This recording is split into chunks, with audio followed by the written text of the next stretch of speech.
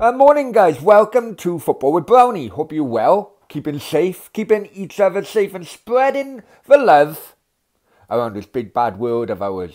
Well, it's not a good morning for Wayne Rooney.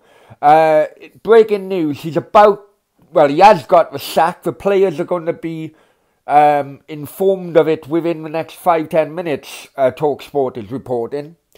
And it's going to be confirmed within the next half an hour to an hour by Birmingham City. Now, we all know the story about Rooney.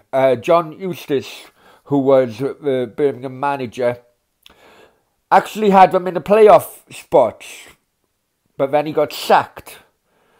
Now they dropped all the way down and only a few points off the relegation places since Rooney took over. 16 games, only 2 wins. Unfortunately for me, one of them was against Cardiff. But it does look like the 3-0 loss to Leeds was the last resort for Birmingham, especially as the fans turned against him at Ellen Road, singing "Get Out of Our Club."